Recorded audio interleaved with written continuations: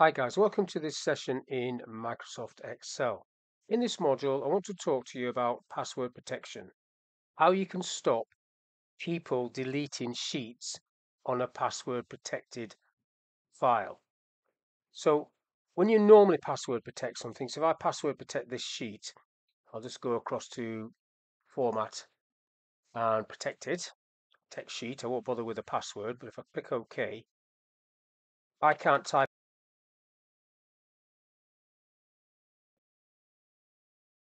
specific areas like that. If I highlight that, I can go to Format and take the padlock off these cells and then go back into Format and protect that sheet. All of this is okay and great. I can now only type in the orange area but not anywhere else. As it is at the moment, nothing is stopping me from right clicking on that sheet and selecting delete. And that has now deleted that sheet even though I had it password protected. It's completely gone.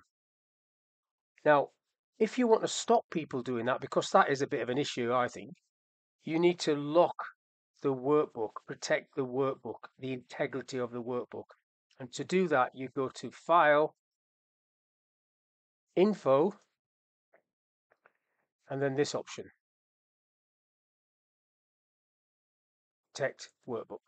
So you've got loads of options in there. One of it is this, Protect Workbook Structure. Click on that. It's asking for a password now. I'll just give it a little password. Okay. Checking I can spell. Okay. So now let's see if I can delete that sheet. If I right click, that now is grayed out. I can't delete it. Can type on this sheet though. So the structure's protected. I'll have to go Format, Protect Sheet on this sheet, which I didn't do earlier. Now is,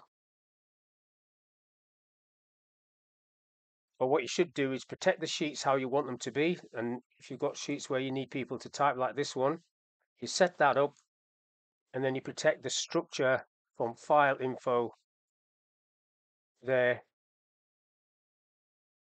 And that will stop anybody deleting sheets that you don't want them to do. So hopefully that little video has been of use. Thank you for your time. Catch you on the next one. Please subscribe.